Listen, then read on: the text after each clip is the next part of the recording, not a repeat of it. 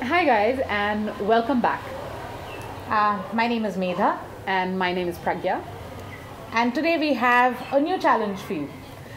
But before we get into the new challenge, we would encourage you to go and check out our previous challenge, which was also a lot of fun and which was also very useful for a lot of people. So go ahead and check out that challenge as well.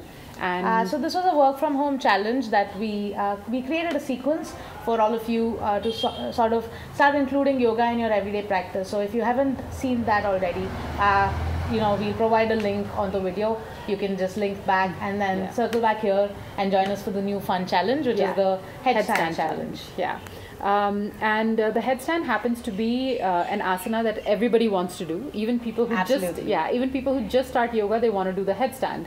People who don't practice yoga want to do the headstand. And when you think of yoga, you think of this yogi in the Himalayas just standing on top of his head. Standing on their head, yeah.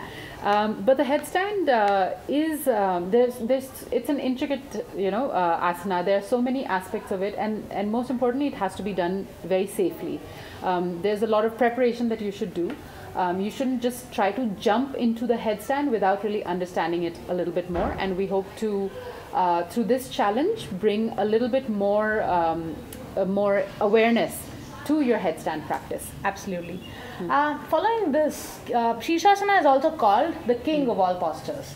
Right? It has so many benefits, and it is, it has as many benefits as the number of people that want to do the asana it's an inversion. Inversions are typically asanas where the hip is above the head. When we stand, you see that the hip is lower and the head is above.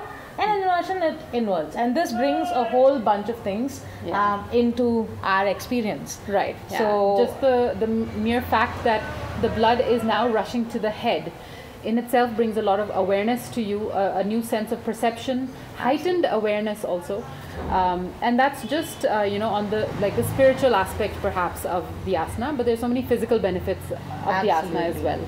So the hormones are sort of refreshed. A lot of these feedback loops, because now there's increased blood to the control centers of the body. So the hormones sort of become more regulated. Right. You have a lot of space that's created in the lower abdominal space. So then all of the issues of the lower abdomen sort of start getting better as you do this practice. Yeah, and along with that, the glands get a fresh supply of oxygen, which rejuvenates them. New supply of energy. So it's overall a great asana for you to practice.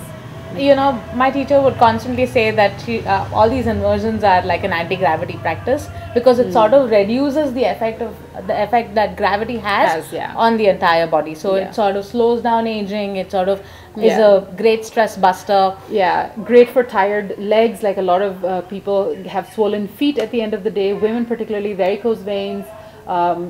Stretch marks, all of these things sort of, it alleviates it. I won't say that it reduces, that it makes it disappear.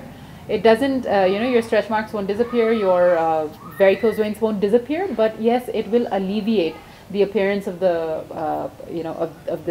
of these things. And also help in you feeling a lot better also. Absolutely. But more than anything, I think Pragya and I love this posture because it's so much fun to do. Yeah. And it's a posture which we're constantly trying to get better at. When you're in Sirsasana, you're not done. There's so much more to it. Yeah. So we hope to sort of teach you how to step by step. Maybe the first part of this is where you build up to Sirsasana. The mid part of the challenge is where you would do the asana safely, find out ways to actually dip your toes in Sirsasana. Get comfortable with that new perspective, with being on your head, and also safety is a big thing, because there's so much room for error, and for your neck is vulnerable when you're doing it, your shoulders, everything is really vulnerable when you're doing this asana. So it's doubly important that you are not just jumping into it, that you're actually using your core, you're using your strength. And you're using a technique, right? More than anything else, to understand how to sort of make this a part of your everyday thing. Yes. And the last part of this challenge is where we will probably give you different kinds of variations, things that you can have fun with, and help build this practice into your everyday routine. Right. So the other thing that we really wanted to emphasize on is that this challenge is meant to sort of integrate into everything that you are already doing. Yeah. So you may be having your own workout, you may be running, you may be doing an asana practice already. This challenge is meant as something that can sort of very seamlessly integrate with whatever you're doing. Absolutely. So please make sure that you spend enough time cooling down after the practices that you do with us. These probably take 2-3 minutes every day, and you can. It is built progressively. Right. So you would do the first video for maybe 3 or 4 days, and then the second video and the first video following that, and then keep adding to it this way. So in that way, your body in terms of strength and flexibility also progressively becomes better, and then it's easier for you to go into the headstand rather than trying to do everything all at one go. So that's not really the way you want to approach a successful and safe headstand practice. Also, there are contraindications to headstand as well. Absolutely. Very important ones. So if you've injured your neck, your shoulders, you do not want to do the sirsasana. You can do it with a lot of variations and props, but I would always recommend you do that with a teacher and not by yourself, and not with this video. Right, not with this video.